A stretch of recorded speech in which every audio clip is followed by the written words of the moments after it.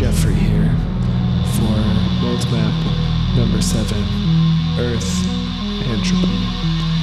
This is a vertical video love lecture, and it happens to be titled, Jeffrey, Do Not Go to the Valley. Hi, this is Goody Pal speaking. Do not go to the valley, Jeffrey. Do not go. She will give you a sock. But I went anyway.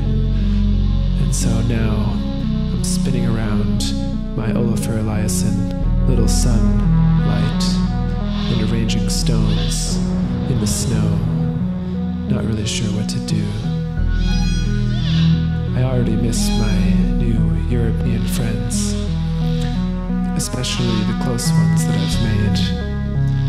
And so my heart is full of picture elements, just like all my devices.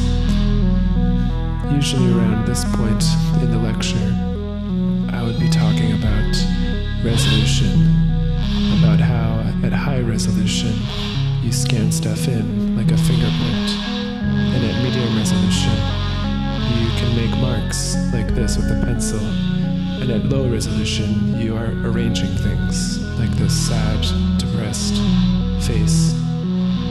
And then maybe I would sprinkle some time on top of the picture with an acorn, perhaps some blue paper, and I would start to circle things, highlight things to try to show you exactly how I felt, and try to make you also feel a particular kind of way. But it's sad, and so I draw sad faces, just like this. Here's a necklace that my niece gave me that was destroyed. Oh, I'm back. I feel kind of like a medium in a post-medium condition. All my books were destroyed in the move, but I'm still painting with light, like a Samsung TV.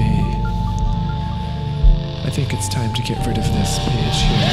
We're gonna move on to something else. Ugh, my marker box is so disgusting. And here I am, doing some simple tricks. I tried deleting your number, but it's stored in so many places, and I don't know what to do.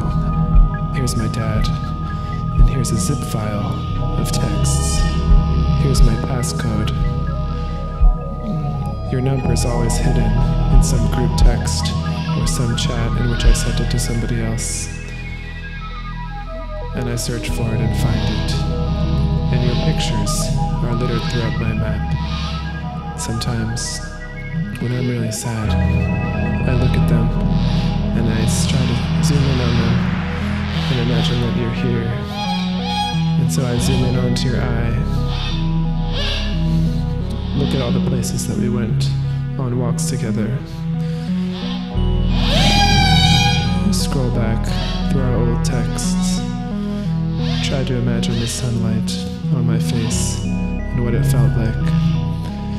I'll look at the live photos, swipe them back and forth to try to remember what it was like to look and what it was like to see your love for me.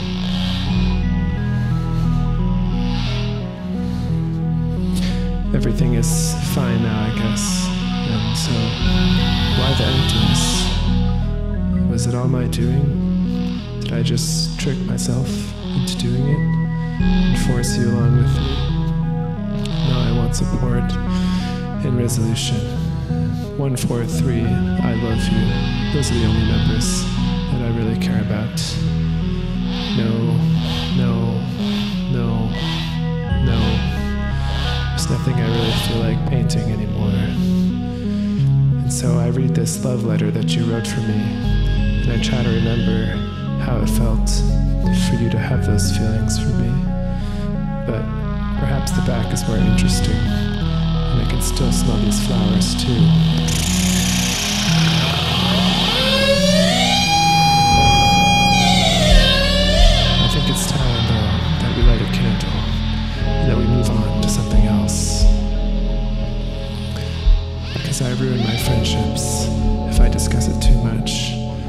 thinking of you makes me feel so bad. And I try to patch things up, but it's never gonna work. So here's a candle someone made for me one time of my own head. And here's some drawings that my nieces made for me and left in my room in Maine. Here's another one. And here's one more. Wow. Julia's paintings are so beautiful. I think one can go in and out on them for a long time. As you can see here, it's the most electric kind of night, and they're dark but fun and always inviting, sort of darkened and rotated in a way. Everything just kind of works in them. And so as you zoom in and crop them, you can see that there's paintings inside of paintings. This is one of my favorites, a kind of electric boogie in the evening. And here we have a kind of colorful cave. Different colors. And here's some gravel with a kind of rainbow. And then some toys that were painted on, rotating very, very fast. And finally, a beautiful portrait, as you can see here, with figures inside. It's like we're in a birthday party inside a grape. Speaking of birthdays, here's a drawing that Julia made for me on my birthday. And now we're going back into my room, into my mind. A detective that I made. A doll. You know, there's a couple of reasons why people might want to be an artist. First of all, there's fame, the wish to be remembered, immortality. And next is money, or you might say the wish to be rich. And artists can be rich without necessarily being famous, and vice versa. Finally, well, there's the money right there, you can see. Finally, we have the wish to express something to others, or to send a message, like I'm doing right now. These categories can be exclusive, but if you take them all off the table, for example, if you can never be remembered, if you can never make any money, and you can never express anything, then I think there's just one reason left to be an artist. And that reason is to explore perception as it is related to your own spirit and spirituality. And I think that means coming up with new tools and techniques and finding out new forms and pathways for understanding yourself and relaxing. Of course, I won't say I'm completely uninterested in the first three, but the fourth is really where I'm at, and I think also where most people are at. Well, what are drawing programs? And what is digital painting? I think it's something inside all of us. It's painting as information, and love is a piece of information.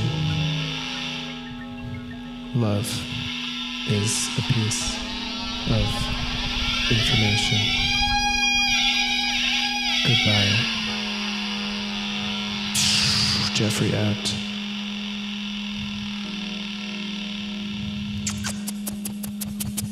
Peace. Yo, what?